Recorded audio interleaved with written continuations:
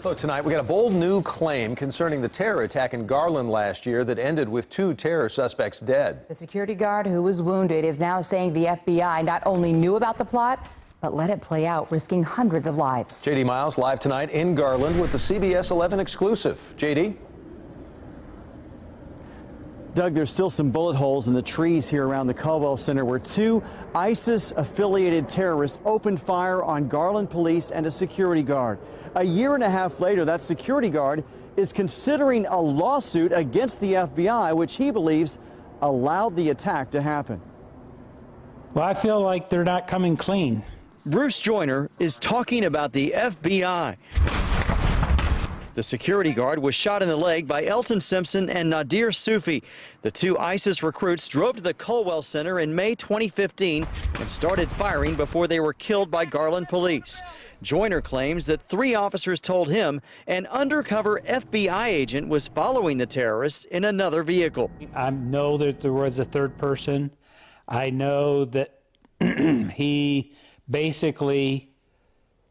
had his life saved by claiming he was an FBI agent. Joyner says Garland officers had their guns pointed at the man who was wearing Middle Eastern attire and quickly taken away by federal agents. He was detained, put in the back of a squad car, put a bag over his head, and took him away to another location. The FBI and Garland police have refused to confirm or deny that account.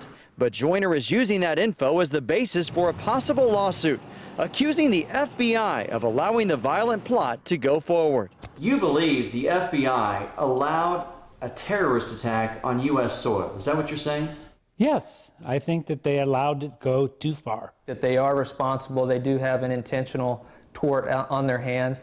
Trent Roberts is Joyner's attorney. He says he's being stonewalled by the government about its undercover activities before the attack. We know from this FBI arrest affidavit that an undercover agent was tracking the terrorists for weeks, even sending a text urging them to, quote, tear up Texas. FBI Director James Comey has said Garland was sent a bulletin 3 hours before the attack, warning that someone could be on their way.